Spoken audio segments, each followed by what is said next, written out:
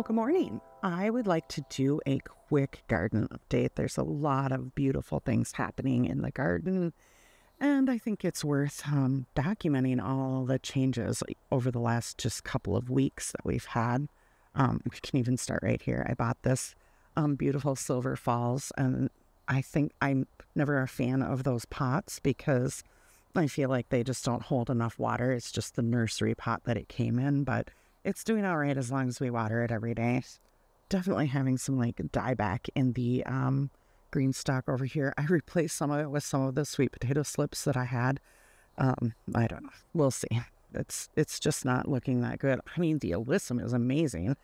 It's been a nice, cool summer, so I wonder if that's why the alyssum is doing so well.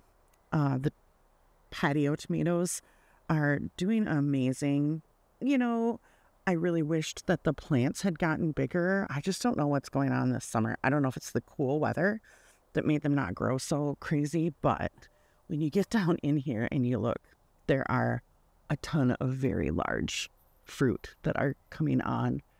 This one's my mortgage lifter, so I'll be documenting how many tomatoes I get off of it and weighing them so that I can get a weight off of them. And the same over here for the Berries Crazy Cherries on the patio. It's so silly, but I count how many fruit I get off of it. You can see there's some ripe fruit that probably needs to be picked in the next day or so, but just a lot of blight. The plant isn't very tall. Usually they go up over these, but they're not doing that this year. That's all right though. Here's the shrimp plant. Certainly fertilizing is making a huge difference. So I started giving this stuff some bloom booster, and it's definitely coming in with, just looking so much better. So that's great. There's a view from the patio of the main garden and all of the beautiful things. We'll walk over to the corn and into the vegetable garden, but it's kind of cool to see the height of the sunflower over there and the naughty dog barking at the door. Moving over here into the vegetable garden, I mean, it's a jungle over here. And we have definitely some wins and some losses, but I suppose that's normal. As far as the trumpet vine goes, that thing is really, really happy this year. I went and picked off all of the pods that were weighing it down, and I got an entire bucket of them. I know that's never happened. I've had, 10, a handful of them, but I've never had that many. So this plant is really, really happy. Here's the beautiful, I think this is like a cardinal flower, maybe a blue cardinal flower. I don't know. It's a perennial. It comes back every year. It kind of reseeds itself all over the garden. I was kind of hoping that this would do better. Like some of the plants at the bottom have died. But that could just be our wacky weather this summer too. This is as contrast from last time. If I can find some video, I'll put it in here and overlap it. But these look real sad by the end of the summer. That's the only thing that I don't like about some perennials is that, once they're done flowering, they kind of die back and just leave it looking sort of like that. Coming over here, we've got the carrots are definitely growing in. I've gotten a bunch of eggplants. I need to pick some of this basil. I think I'm going to freeze dry basil, which is a very quick process. I don't know why I'm delaying on it. And then over here, the beans are finally coming up on the trellis. They have these beautiful flowers that the hummingbirds and bees love. And you can see some of the giant beans that are starting to form on them. So that's cool to see some of that happening. Stepping over here. Sunflowers are really, this one is probably the smaller one, which is, I don't know, that stake with it is 6 feet tall, so it's a 7-foot sunflower. Same for this one's a little taller, and then this is the giant one that is well over Well, the fence is 6 feet tall, so it's what, maybe 10 feet, might be 4 feet over it. And it's starting to grow a head on it.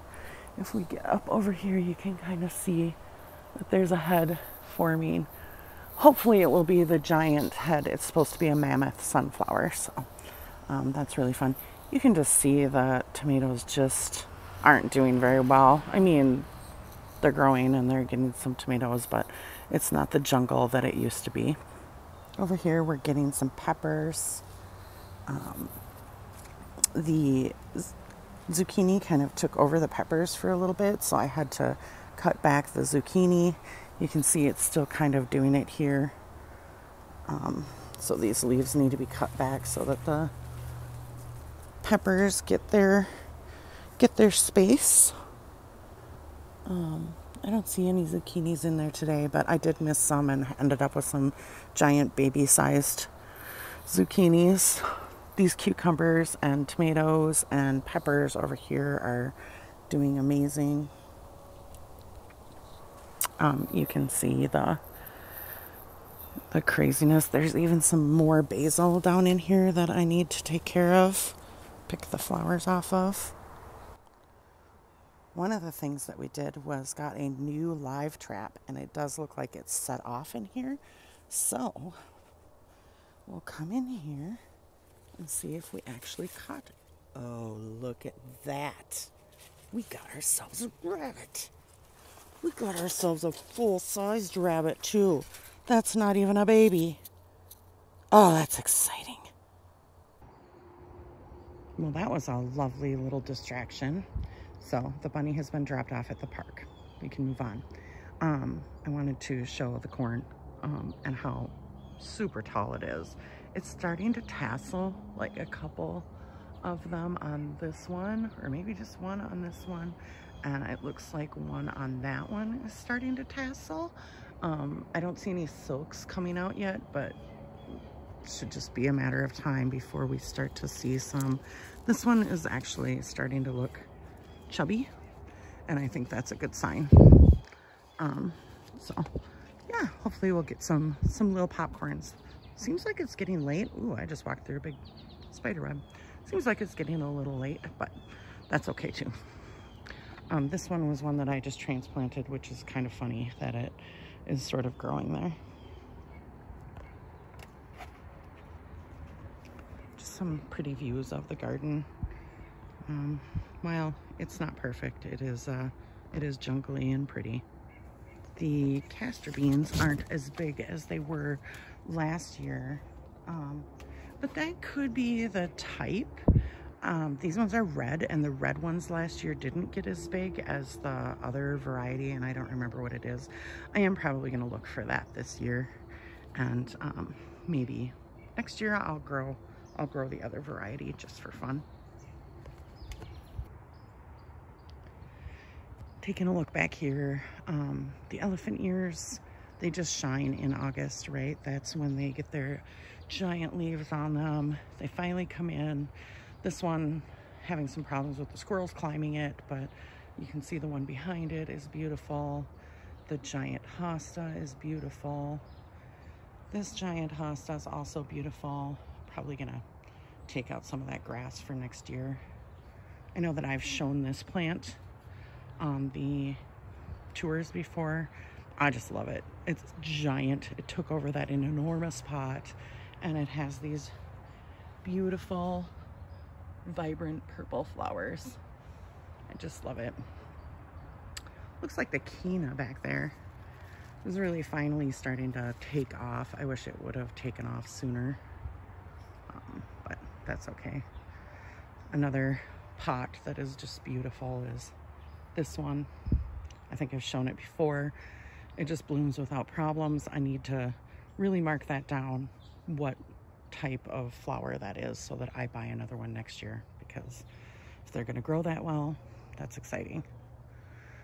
The beans, I've been getting a ton of beans off of them. They're starting to look pretty ratty, but the cucumbers on the trellis are starting to grow too, so We have the volunteer bean that came in here is a dragon tongue bean, I think. Where is it? There it is. So pretty. I love those beans.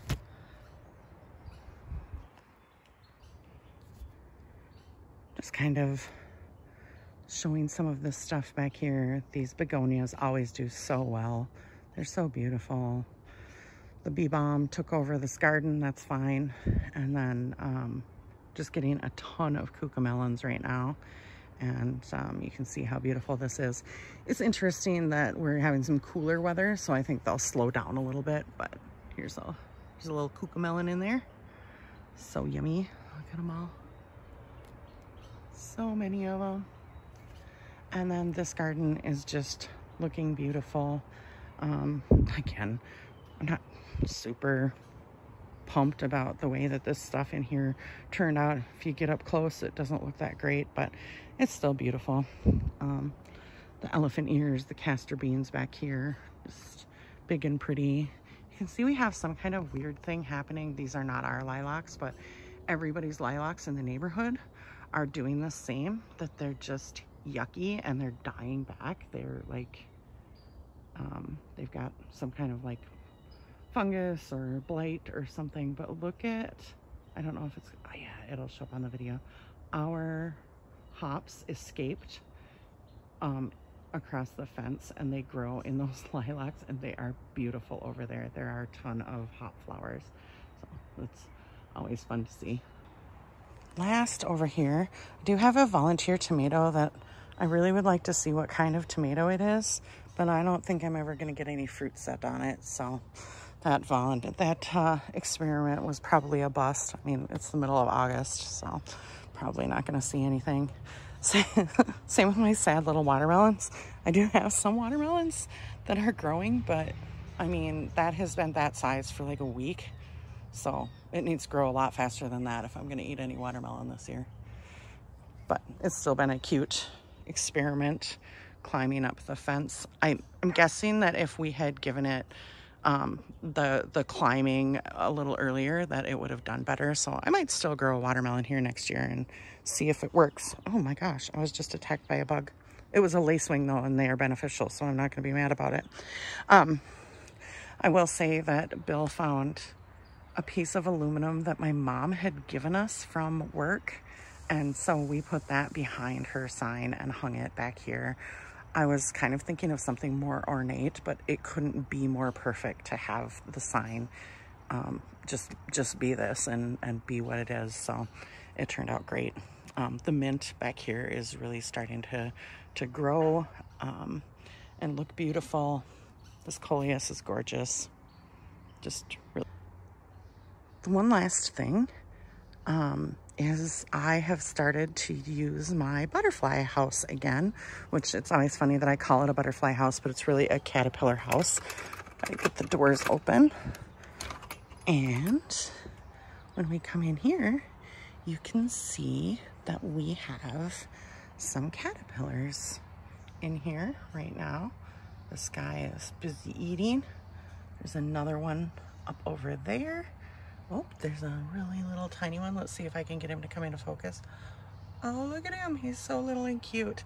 I think right now I have 6 of them. These are the smaller ones, smaller caterpillars. So that's, I usually try to keep them separate. Oh, look at, there's another little one up in there. And then I do the bigger ones separate just to try and keep, the big ones will sometimes bite the little ones. I mean, they don't mean to, but so there's a bigger one there. There's 2 of them, but I don't see the other one right now. Oh my gosh, I caught him just in time. He's going up to make his chrysalis. Oh, that's great. Kind of our last thing to show here is that we put more of this edging. We've got almost the entire garden edged with this new edging that we are loving so much. So it looks really nice here. It's interesting, I cut the lilies down because they were kind of dying back. They do that sometimes at the end of the season, but I don't hate it without them there. I kind of like the lower garden here. I don't know if I'll take those lilies out, or if I'll leave them in. Here's some cinnamon basil that I need to harvest, but it's really happy and healthy. So I think that's about it for the garden update for the middle of August, but I will keep updating things as they come. So happy gardening, and thank you for watching.